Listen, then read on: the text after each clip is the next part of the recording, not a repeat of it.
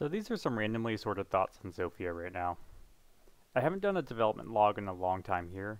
There are some good reasons for that, but I'm not going to talk about it at this time.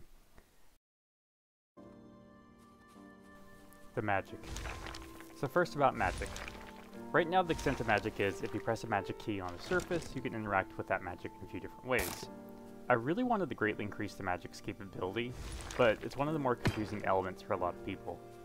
I see some testers walk away saying they're not quite sure what will happen when they press the magic key on something, just not understanding the concept at all. On the other hand, some people really like experimenting with the magic, and they're thrilled to find new ways to use it. So I'm not actually sure what I want to do with that, or if I'm going to change it or make it complex. I think I'm just going to leave it as is for right now. There are currently a few airship levels within Zofia, and these aren't well distinguished between the other levels. The airship levels are ones that require the use of the airship, while the main levels do not. These maps are in a weird position. They aren't really big enough to properly fully explore, and the airship mechanics are not fleshed out enough for it to really shine. If I had to do these all over again, I would probably make the maps much larger with the intent that you do some more optional exploring. People generally like these levels in co-op, but not so much in single player, but also vice versa. The more linear levels they don't like as much in co-op, but they like it more in single player. So it's kind of in a weird spot. Speaking of levels, so feedback for Zofia has been actually pretty front-loaded. I get a lot of people that play the first few levels, and then when it gets a little bare bones, they usually stop playing. This has led to a lot of focus being placed on the early game, not a lot in the late game. I would say the first 4 areas are the strongest levels, while the last 2 or 3 are probably the weakest levels. Testers said they liked the sprawling multi-route areas like Frozen Fort, so it's something I like to work a little into the other areas. Feedback is actually kind of wonky. We don't get a lot of feedback, and it's usually only about specific things when we do. Like, originally we had a life system where if you died 3 times, you fail the level and have to restart it.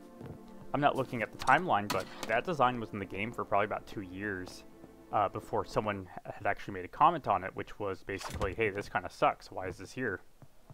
We switched it to losing money when you die, and I haven't heard anything about that, so I'm sure it's probably fine. There are probably some other glaring flaws or issues that I just haven't noticed because I'm too close to the project to see these things, but no one's commented on, so kind of going undetected. There's a lot to say about combat, a lot, so I'm going to just try and sum it up real quick. I think the combat's okay. I think the weapons and armor need a little bit more flavor. I wish there was more enemy states, like being able to knock them down, or different ways of stunning. The context of the game has you fighting a lot of Legion-ish enemies, and in hindsight, I wish I had dove more into magic enemies or monsters. There was some fights against larger enemies, but this has been really hard to make it feel right in first person, as your viewpoint's kind of limited, and doubly so for the otters, who are half the height of a normal person. I've seen this brought up a few times, so I think it's worth mentioning. So Zofia is actually a pretty largely scoped game.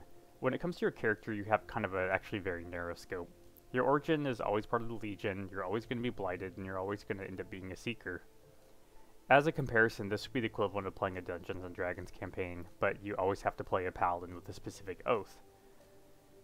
We had a brief discussion about different classes, but having different classes would mean adding a bunch of different solutions to things, as well as some content you wouldn't be able to access, but maybe content you would be able to access, and it would have just blown up the scope.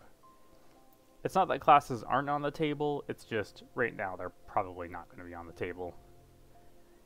These are just some random thoughts I've had on things that I'm looking at, but I could be off the mark on them.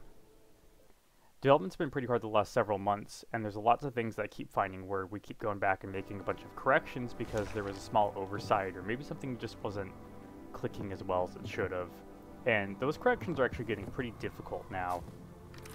Making changes to, say, like the enemies. There's a lot of enemies now, and there's a lot of finicking, and you gotta make sure every single one of them works right, so it's just a lot to test and implement.